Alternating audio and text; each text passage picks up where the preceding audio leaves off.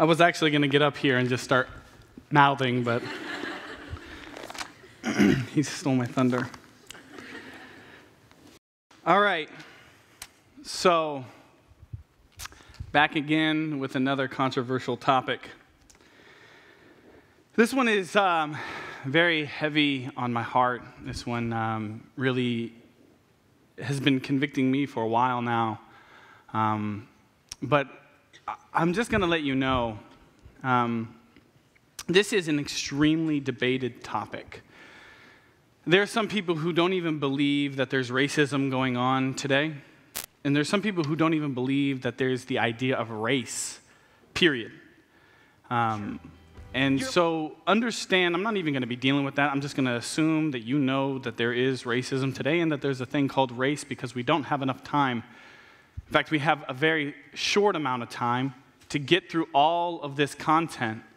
And this is such a broad category that I think the church has been silent. Not this church, but the church as a whole has been silent on this issue more than it should be. That being said, this topic is so controversial that I would ask you right now to really humble yourself to hear this message. It is difficult. It is. And it's difficult because the racism that we are referring to might be applicable to you.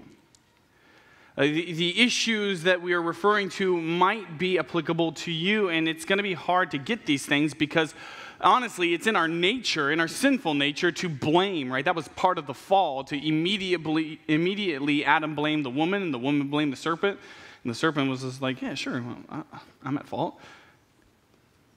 The reality is, it's easy to look at other people, it's easy to be able to say that they have the problem when, in all actuality, we have the problem. Now, for the sake of time and clarity and application, we're going to go and talk about white and black issues together. Now, of course, I'm speaking in a Russian church, so I can go Russian and Ukrainian, correct? But I do not want to start a riot, number one. Number two, I don't know much on the issue, but ultimately, these principles can apply to any race and any culture. So whether it is, Muslims or if it's about Mexicans or whatever, there should be the same application given.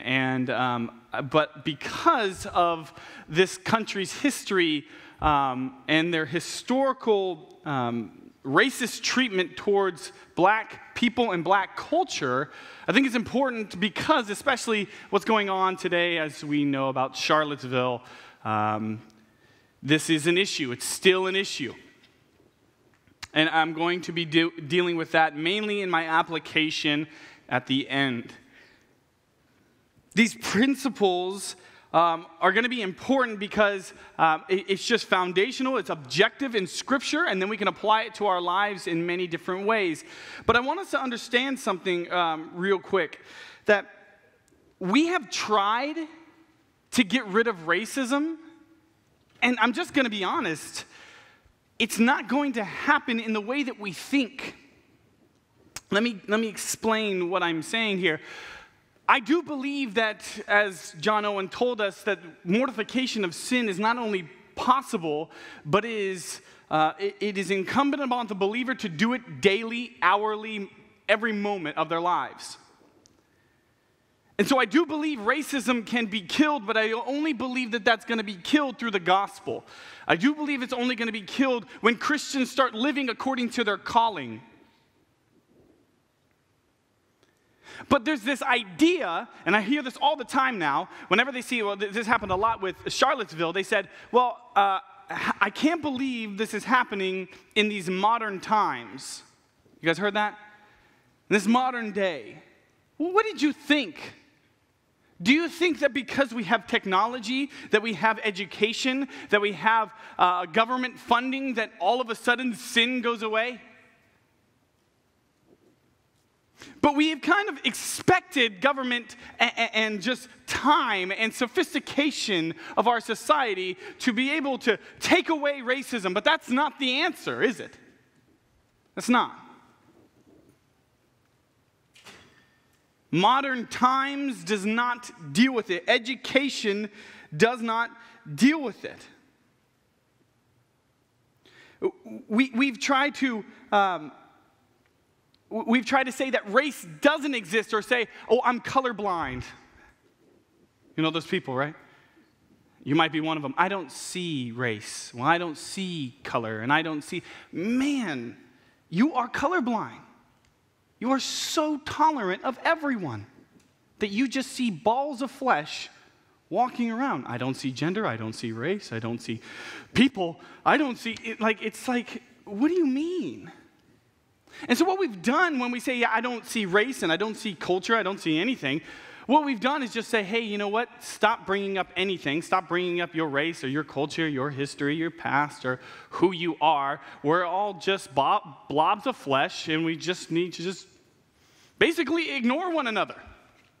Not bear with one another, but ignore one another. Hey, this is important to me. Well, I don't see that that's important to you because I don't see race, I don't see culture, I don't see anything like that. We have to be careful that this idea, and by the way, this idea has been spewed from the world in order to be more acceptable and to be seen as such a tolerant person. That doesn't make you more tolerant. This makes you more confused. It makes everyone confused. Because instead of dealing with each other and bearing with each other and loving one another for their differences, we say there's no such thing as differences. There obviously is confusion about this subject. I want to give a definition for racism before we even jump into this. So it's clear what we're trying to deal with, what we have in mind. And I think that's important. The definition of racism is this, what I have: elevation of one's race. It's an elevation of one's race over another, whether explicitly or implicitly, and whether personally or systemically. And of course, you can add to that if you would like. I do not care. But let me just say that again. It is someone who is putting one race over the other, whether explicitly or implicitly, right? Explicitly, people say, there's no racism today because, well, there's no lynching and there's no slavery and there's no segregation. And I honestly, that last part, I would disagree. But I want you to know that right there, all these blatant examples, that comes from the heart, right? That the slavery and the segregation and the hating, the public beatings of the black race was solely because of our sinful hearts, that we have elevated ourselves over another culture for our own purposes, our own gain. It doesn't need to be explicit. It can be implicit. It can be in our minds. It could be in our hearts. It could be, quote, it could be comfortable. It could be safe. Not hurting anyone.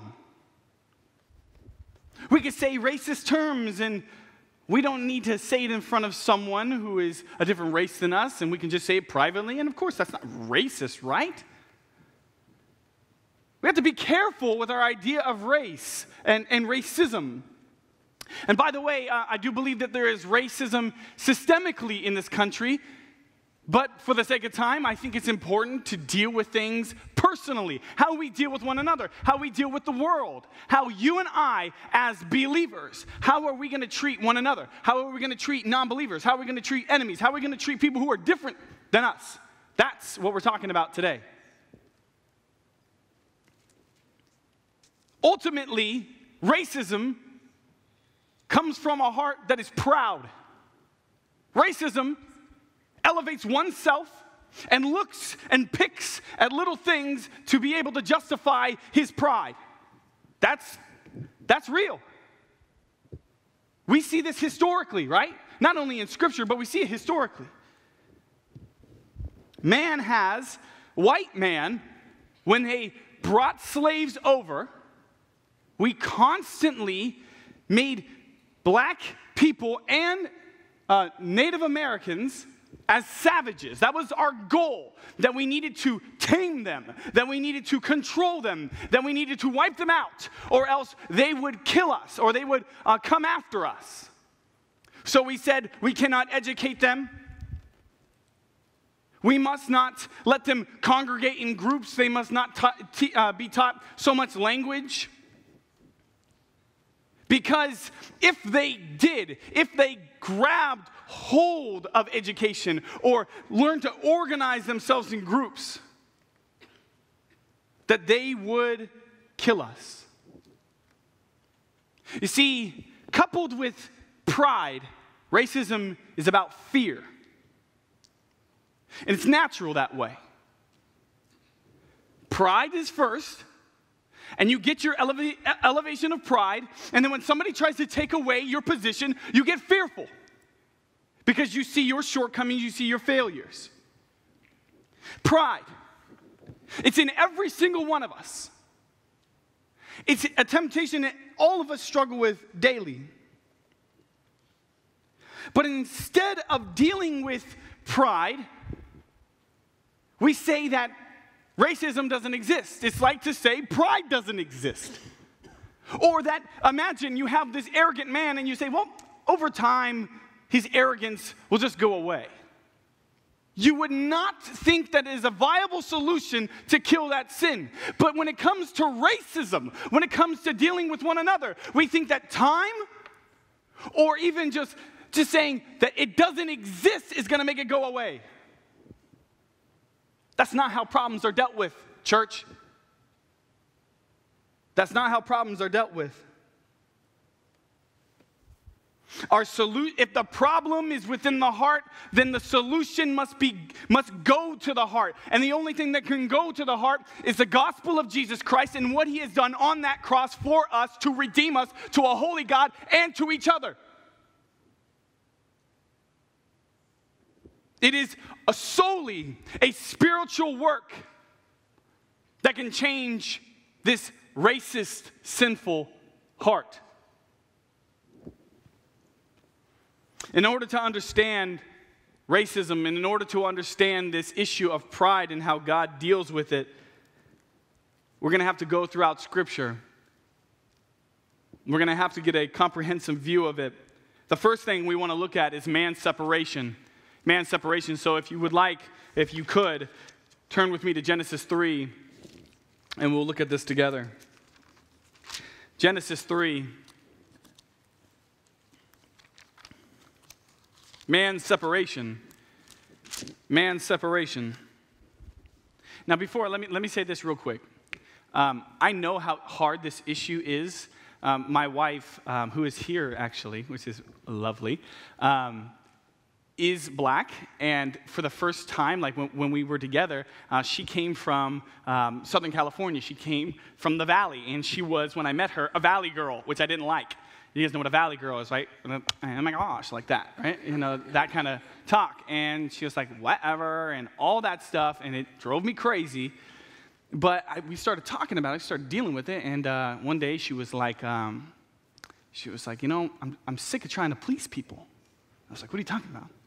She's like, I'm sick of trying to be this way. And I said, okay, that doesn't tell me. What are you talking about? All right? And she was like, all right, so when I grew up in Oxnard, and Oxnard, what is it, Mexican mainly? Yeah? Okay, it's Mexican and black. When she would hang out with her Mexican friends, they were like, all right, you're too black. She would hang out with her black friends. They would say, you're too white, too light-skinned, which is colorism, which is still a form of racism. She would hang out with her white friends. They'd be saying, hey, you're too black. So she was too much for anybody. She could not accept who she actually was because no one would accept who she was. She was just confused. And then one time she said, hey, babe, I just want to be how I grew up to be. I just want to be who I am. And I said, do it. And then all of a sudden she got this dashiki on. She had her afro, and she was like, let's do this. And I was like, what the heck? I said, I was not ready for this.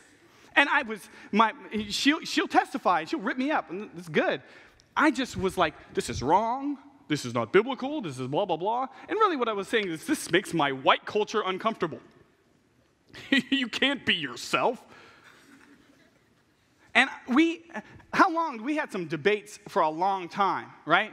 Basically, to the point where I was like, what the heck? I said, be yourself. She was herself. And I was like, okay, you can't be black, though.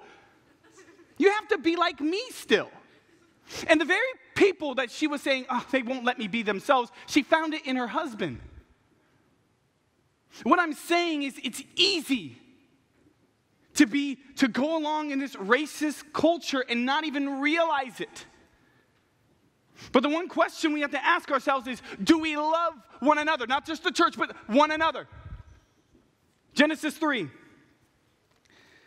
We know that in Genesis 3, well, we can say that God created man for his purposes. In Genesis 1:26, God created man in his own image to bear his image unto the world, to look like him, to obey him, to follow after him. But in Genesis 3, God said you can eat from in Genesis 2, God said you can eat from anything in the garden except for this one tree, because if you do, you'll die. And of course, Adam and Eve, when she looked at the tree and noticed it was good to the eyes and good for food and able to make her wise, she took of it and ate it. Where her purpose and Adam's purpose was supposed to be dependent on the God who made them. When they took of that fruit, they abandoned God, and first of all, abandoned God as their authority. They abandoned God as their authority. God told them gave them a command, but they rejected that. We rejected the idea to bear God's image.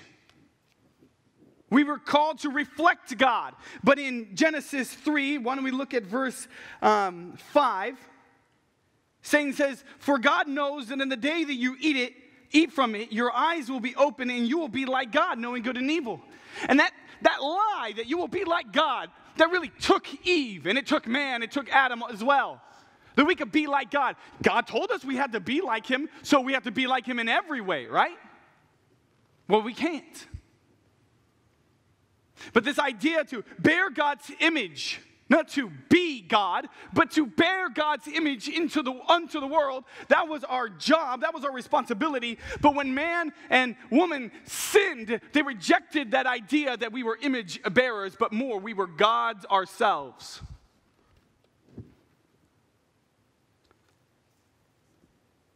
God gave us life. Look at Genesis 2:7. Then the Lord God formed man of the dust from the ground and breathed into his nostrils the breath of life, and man became a living being. See, man was supposed to be dependent on God for everything. In fact, he was nothing. He was literally dust without God's breath, without God's life.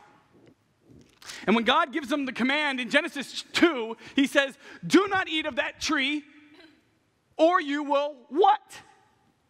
Die, because you were going to be separated from the life. You were going to be separated from the life source that you were given. God created man to be dependent upon him, and man rejected that. In other words, man now was separated from God. After he took of the tree, he started to see his nakedness, he started to see his sin, and God kicked him out of the garden and said, you can't come back, we cannot have fellowship. So man rejected God as authority, man rejected God as their purpose, and man rejected God as the very means to live out that purpose. But not only this, when a separation from God happens, the elevation and the exaltation of our self starts to come through. And man then began to be separated from his brother, from other men, Cain and Abel. We know the story. Excuse me. There's Cain and Abel. Here's Cain. Cain says, all right, here's some fruit, some stuff, some vegetables. Offer it before the Lord. Here's Abel. He says, here is a lamb, sacrifices it before the Lord. God says, Cain did it wrong. Abel did it right. He listened to me. That's your guys' problem. You guys don't listen to me. And instead of listening to God, there was this pride that swelled up in Cain.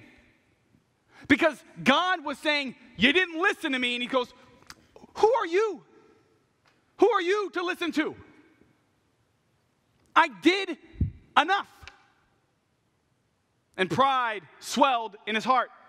And he saw his brother, and his brother offered this before the Lord, and he began to hate his brother.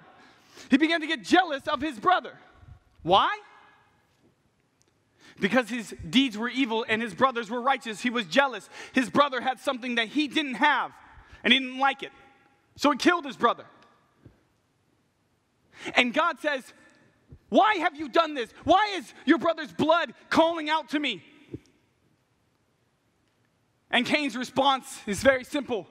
Am I my brother's keeper? Am I in charge of him? Do I need to care for him? And the answer is yes. But since the fall, man has been separated from their brother, from mankind, and says, do I really need to care for them? I mean, I've got my life and my issues, my family, my resources, my money, my job. I have to care for these things. I have little time to care for each other, for other people, especially sinners and enemies of the gospel. Why do I have to care about them? And so we see from creation that the fall was all about man being separated from a holy God. And secondly, man being separated from man. We've been separated from man in that we have rejected love for our fellow man. We can see that in verse 6 of chapter 4. Then why are you angry, said to Cain, the Lord said to Cain, why are you angry? Why has your countenance fallen? If you do well, will not your countenance be lifted up? If you do not do well, sin is crouching at the door and its desire is for you, but you must master it. Why are you angry? Why do you hate your brother? Pride. Pride. Let's bring an application. One thing I hear all the time, we have a black man gets shot by a cop. And immediately phrases get thrown out, and you already know the phrases. Black lives matter, blue lives matter, all lives matter. Right? Agreed? Are you alive? You guys don't want to nod your head? Are you going to just condemn yourself just by a nodding? Someone says, Black lives matter. And someone immediately says, no, all lives matter. Don't you get it? All of us do. Because apparently, when a black person dies and they say, Black lives matter, what they're really saying, no other lives matter but the black life. That's what they're saying, right? Obviously. Are we so wrapped up in getting the correct answer that we have trampled on our brother to get that right answer? No, they don't. It's not just black lives. You're wrong. Imagine my wife comes to me and she says, babe, you hurt me. And I don't feel like you love me. Well, the heart is deceitfully wicked and above all else deceitful. You can't trust your heart, babe. Your emotions are wrong. I love you. Don't doubt it. Get out of here. You would say, ooh, that's not going to last long. You know why? Because that's not loving. Yeah, it's what we do all the time. It's what we do all the time. Instead of caring for our brother who's dying, or even that a soul could possibly be in hell, instead of grieving and mourning, what we say is, you've got the wrong answer. And then all of a sudden, blue lives matter. And we just became interested in Smurfs. Blue lives matter. And so what we have is, when a cop dies on Facebook, this is Facebook fighters. On Facebook, if a cop dies, what do we say? We go, blue lives matter. And we have everything to say about it. And then when a black person dies, the same people, silent. Silent. But I care about all lives. You heard my argument before. Your argument means nothing. Show me your actions. You're not loving your brother. You're not loving mankind, yet it's the very reason why you're here. You have trampled over someone just to get your argument right. Foolishness. There's no love there. There's just pride there. So you can pat yourself on the back, sleep better at night because you were right. Heaven forbid you could be wrong. But we've also rejected the responsibility for man, just like Cain. We see these people dying, we see suffering, and we go, well, they did something to deserve it.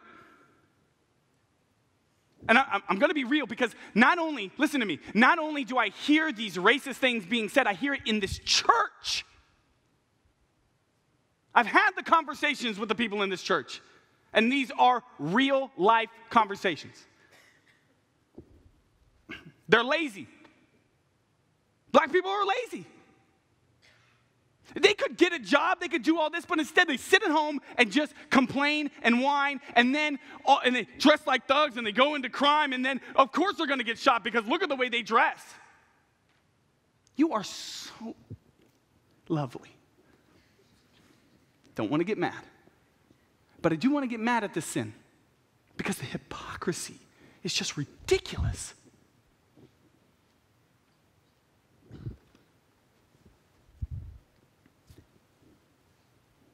You look for a reason for the cop to shoot someone.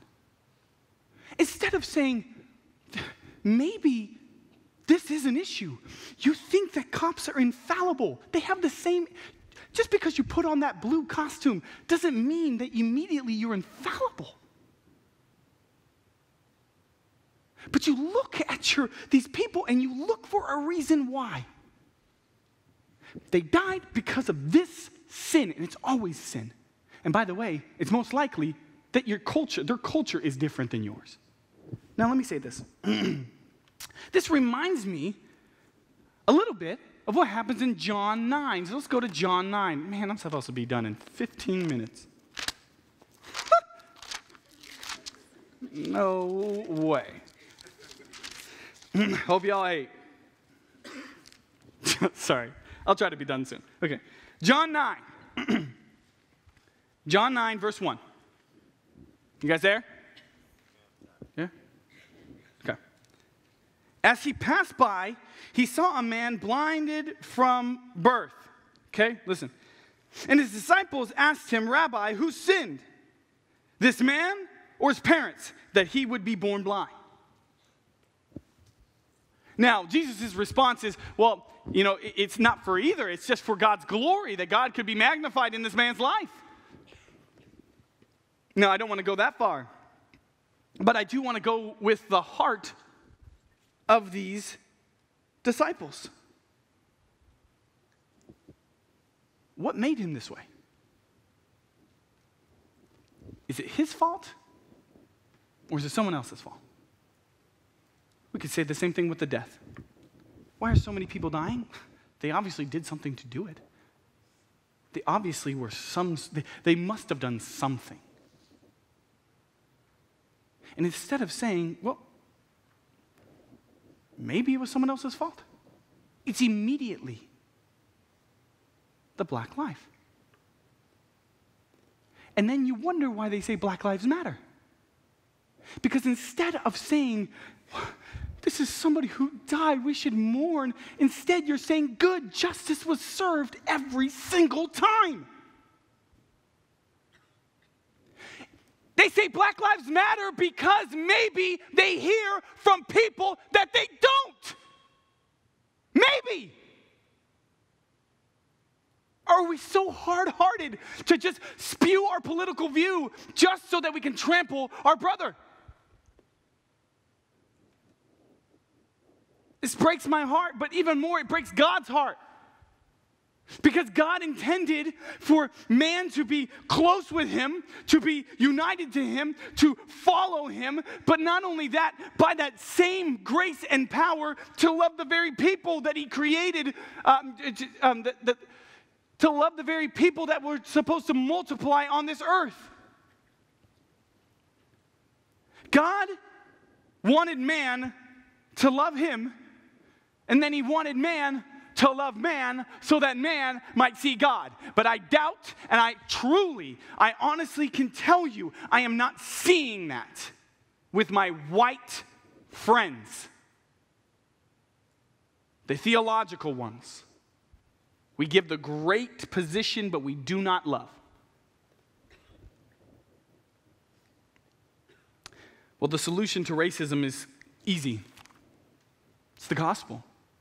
Oh, and we as white people love that. It's the gospel. And what I mean is, yes, it's the gospel that changes the heart. But then we go, well, I mean, we don't really need to care for anybody else. It's the gospel. And we're going to clarify that in a second. The answer is the gospel, but it's much more than that. It's about you and I living out the gospel, isn't it? The solution to racism is this: Christ has restored man back to God and to man. I've said this 1,000 times. What are the two greatest commandments in Scripture? Love the Lord God with all your mind, heart, soul, and strength. What's the second? Love your neighbor as yourself, correct? Nod with me. Yes, DK. Uh-huh. Very good. Upon those two laws hangs what? Oh, do we know this one? All in the law and the prophets. Remember that? So, man has sinned, fallen short of the glory of God. Man has transgressed against God's law, correct? Correct? All have broken God's law. In other words, all mankind has broken God's command to love him and to love others. Right? That's it. That's what the whole 613 laws are about.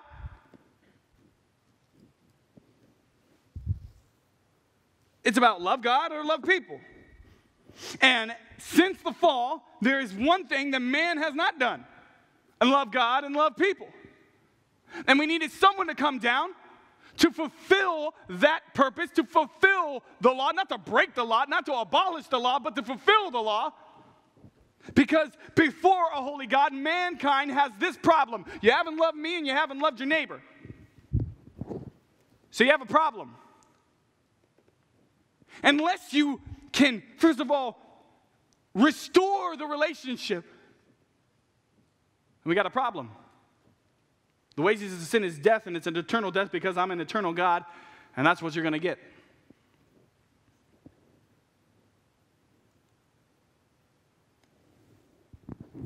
But Christ fulfilled the law, didn't he? Every bit of his ministry you look, and he's always depending on God. People always ask, well, why did Jesus pray? Well, dude, he had to fulfill the law, didn't he? He had to be completely dependent on God. The moment he decides not to pray, the moment that he fails to fulfill the law, that's the issue. Jesus, throughout his ministry, is loving God and loving people. Loving God, loving people. Even when he's dying on the cross, he is loving God and loving people. He has fulfilled the biggest problem. We broke the law. We needed someone to restore us back to God, back to man, to fulfill the law, and God did it. Namely, Jesus Christ, when he took on flesh, loved God and loved man perfectly.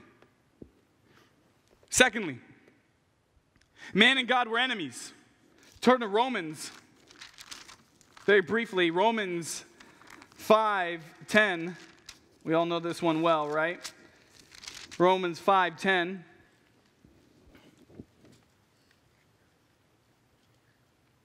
For if while we were what? enemies. Enemies. We were reconciled to God through the death of his Son. Much more, having been reconciled, we shall be saved by his life. Ladies and gentlemen, not only were you in a bad position with God, but you were his enemy.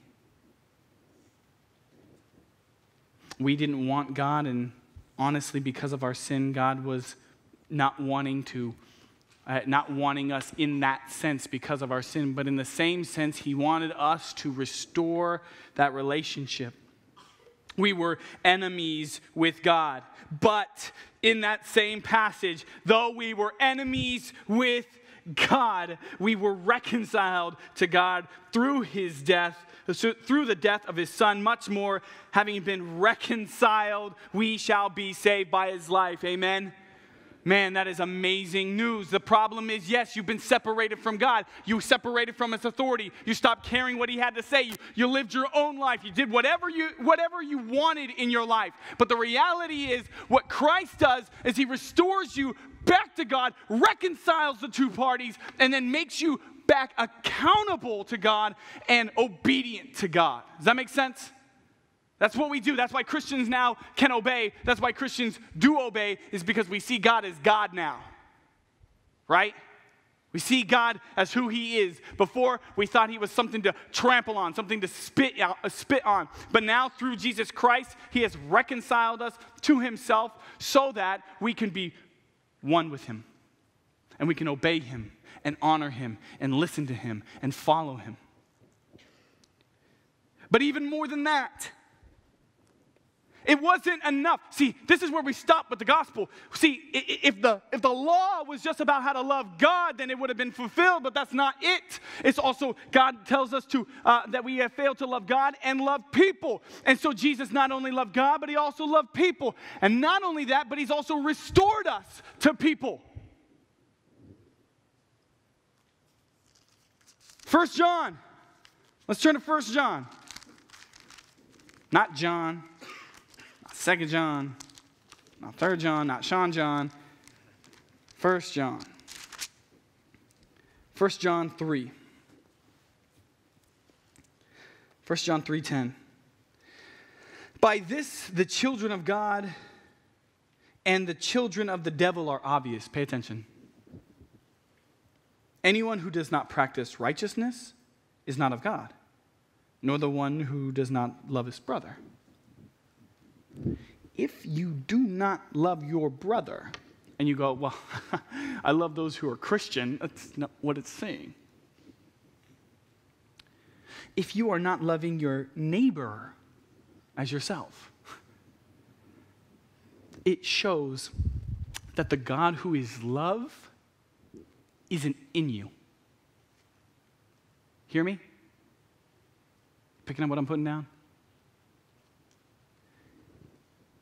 If you're not a believer, if you're not in Christ, and Christ is not in you, you cannot love because you're too fixated on loving yourself. Society tells us we need to love ourselves. No, that's natural. You do it anyways. We need to love people. People say, you need to love yourself before you can love people. It's garbage. You already do love yourself. Done. Moving on. That's why you get upset when people say you're not that great, because you think you're pretty great.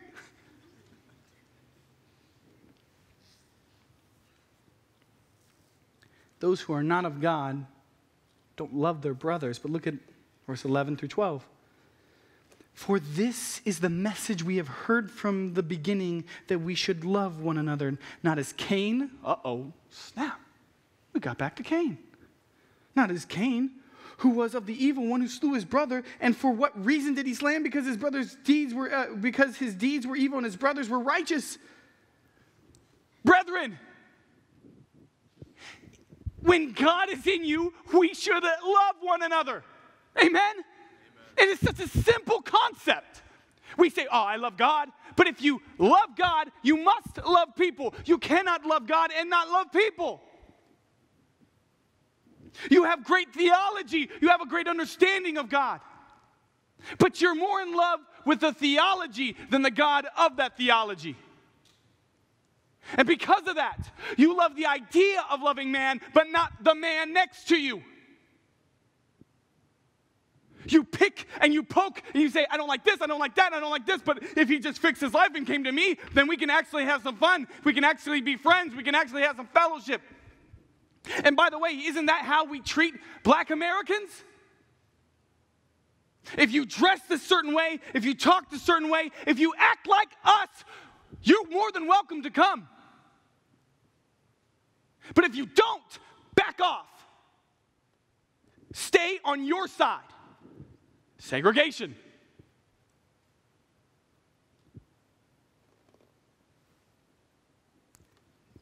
Listen. If you believe in Christ, if you come to Christ and say, I'm a sinner, I'm in need of a Savior, I'm in need of a Savior because you're a holy God, and I'm under your wrath, I need your justification, I need your blessing, I need you just to take my sin away and embrace me and call me your own, and I want to follow you, and I want to obey you, I want to deny myself, pick up my cross daily, and follow you. If you do that, you'll get God, and you'll get man, you'll get each other. But it's only from this problem. So we had the problem of pride in our hearts. The only way to restore it is if God takes the pride out of our hearts and says, it's not about you, it's all about me. It's always been about me. See, this is the thing. This is the sweet news of the gospel. If we believe in Christ, he regenerates our hearts so we can do what? Now bear his image. We can go back to that original purpose of loving God and loving man. So we're here on this earth so we can tell people, we can love those who are in Christ, those who are outside of Christ, those who are enemies of the gospel. We can now see it's not about us, that he saved us from the sin of self-glorification. We can now show compassion and understanding to those who are outside of Christ and those who are in Christ. We can show mercy because we know mercy. We can show grace because we know grace. We can show love because the God who is love is in us. And not only can we must. We must. Now, let's go into some implications real quick. I'm way over time. The implications is this. Not only do we need the gospel to change our hearts, and not only do we need to preach the gospel to people, but guys, we need to now love people. It's not just somebody is suffering and then imagine, okay, so here's my wife again. She's crying. She's had a really hard day with our baby. And I come and I go, for God so loved the world that he gave his only begotten son, that whoever believes in him should not perish but have everlasting life. See you later, babe. Now, even though that's great, good, that's good news. She's like, what? What does that have to do with me? Instead of explaining, I go, maybe you didn't hear me. For God so loved the world that he gave his only begotten son. That changes her heart. But how does the gospel affect her reality today? And more importantly, how does it affect my reality? I can look at her and say, here, you can solve this problem with this, right? That's easy. It's harder to just be like, hey, I just want to be here. I just want to listen. This actually happened this week. It was very humbling. My wife and I got in a fight. That's right. Christians fighting. Me and my wife got in a fight, and I woke up, and I was in a fight, and I didn't even know what the heck was going on. So I was like, what? When you're married, you'll understand. Just woke up, and I was in trouble. And I was like, what the heck? So I started talking to Sam, and she's just mad at me, and I was just like, well, I can see where she's wrong, and I had my points ready. You guys know this, right? Y'all know this when you're debating with someone, just like, with my wife, and I come home immediately, and she's laying down. She couldn't have been in a more vulnerable position. And I said, here's your problem. Bam! You know, just destroyed her argument. She didn't say a word. And I went, think about that. And then I walked away, and I was like, what an idiot. And I came back, and I said, I was wrong. I need to listen. Teach me. And then we reconciled. it's not that she didn't know that she was wrong, but all I focused on was steamrolling her so that I can get my point across and I can be right. I didn't care about her. I didn't love her at that moment. I loved myself. I loved my peace. I loved my joy. I loved my comfortability. And if she ruined that, let me show you why you're wrong. And that's what we do. We're terrible at this. I have a little fancy, I don't even know how to say that, acronym? Yeah, thank you. Too many isms. Acronym. It's call. And we're going to live according to our call. You like that? Thank you. Okay. The first C is compassion. This is how we live out the gospel. Compassion. Compassion. That means mourn with those who are mourning, weep with those who are weeping. If they're hurt, sit there and just be silent. Just understand that even if you have the answer, maybe there's a time and place to give that answer. And I'm saying if you have the answer. If. It's not about being correct. It's about loving them, caring for them. You don't have to say your argument when someone is hurting. And guys, I'm talking specifically about all the racism that has happened in this country. And we've seen cops killing African Americans, and the response that we see more often than not is just a rebuttal. It's just an argument. Just sit and mourn, weep, be silent, be near and be silent.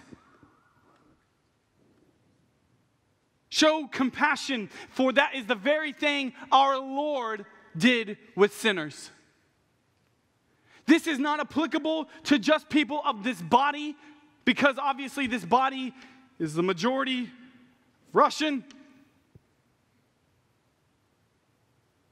But show compassion to the world. Mourn with the world. Show them love. It's not like Jesus was hanging around Christian prostitutes.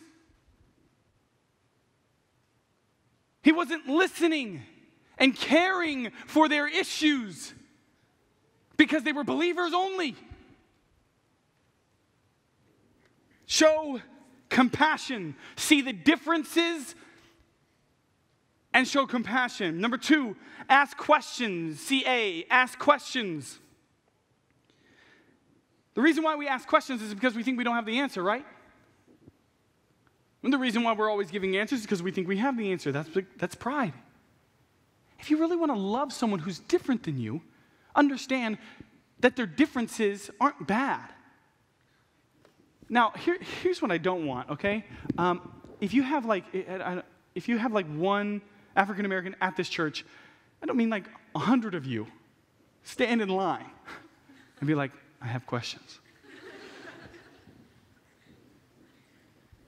That's annoying.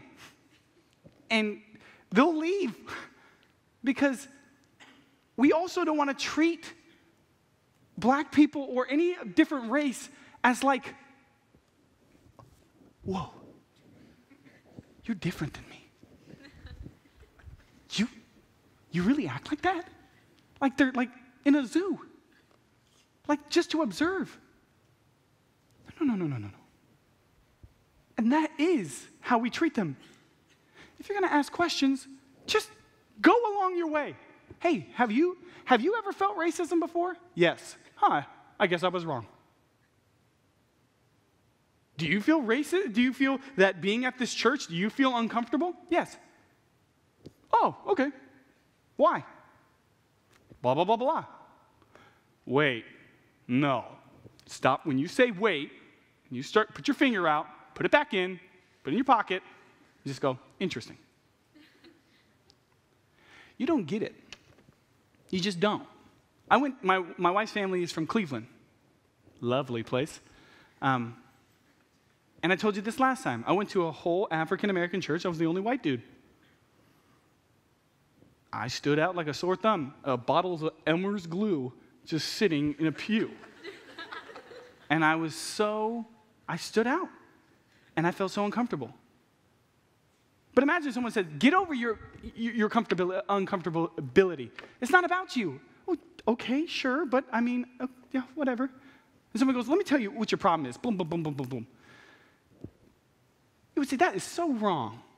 Yet that is what we do all the time. Ask questions because you don't have the answer. You may not have the answer. You might be a little racist. Ask questions. Have you ever been affected by racism before? Ask questions. Third, listen. Listen. Yes, when you ask questions, then listen. Stop debating. Stop with your blue lives matter. Stop with your all lives matter. Stop with the black on black crime. Stop.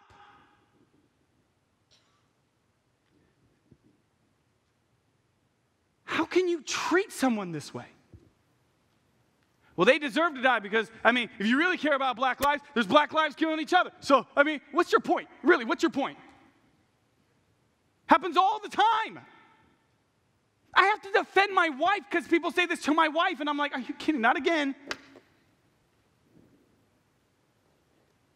Stop saying, well, it's justified. Just listen. Your mouth can set a forest aflame with one spark. Keep it in. Don't talk, just listen. Hear them out. The reason why I'm even saying these things is these are the basic fundamentals of all of life, right? Of just interacting with people. It's so simple that we have to go through these things. When you meet someone, say hello, and then when they say, how's your day? You say this, right? This is such simple things. Like when someone talks, you listen. But we have gone so far in our arrogance that we have to go to the basics. That's right. Show compassion, ask questions, and listen when they respond. But this is how we are. This is the point that we're at. I get it. Some of you are like so fed up with politics, right? And you're like, everything's racist now. Right? Oh, did I take your next argument out? Oh, man, can't use that one. Everything's racist now. Oh, really? Really? Okay, I'm not saying everything's racist, but I'm saying a lot is. Just listen. Instead of just saying, I get the reaction that we have where we just get upset because everyone brings up racism. I get it. But at the same time, to say that there's no racism is so ignorant. It's laughable. Listen. Listen to the problems. Lastly, learn. Learn. Yeah, very basic here. But when you just have your brother in front of you and you just care about what they have to say, it makes so much more. But what I would makes so much more of the difference. What I would say is learn. Learn the culture. And please do not come and rush to judgments. Well, that's sinful. This is sinful. Learn the culture. By the way, real quick, I'm not saying all of black culture is a certain way, but if someone says, okay, I want to learn black culture, and so they look up hip-hop videos, and then they go, oh, okay, that's black culture, and then they go, in order for me to be like them, I got to be like, what's up, and then they put on a do-rag and they try to be like them. That's not what we're getting at here. You can love someone and be understanding without having to change yourself, right? Every time people meet my wife and then they meet me, they go, oh. Well, because she's gorgeous and I'm not. That's one. But two, she's so woke and I'm not. I'm just, look at me. I look like I'm from Bob Jones.